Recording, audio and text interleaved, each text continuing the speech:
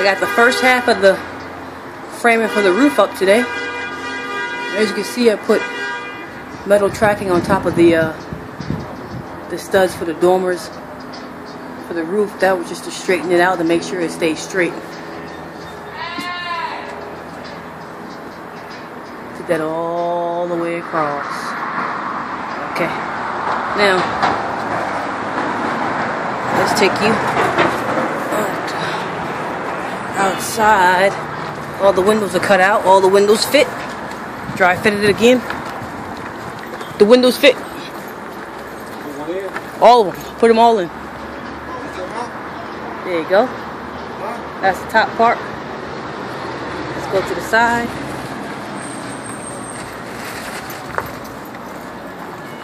Take a look. It's coming along. Gonna be a little full house before you know it. Alright. Next time. Till next time.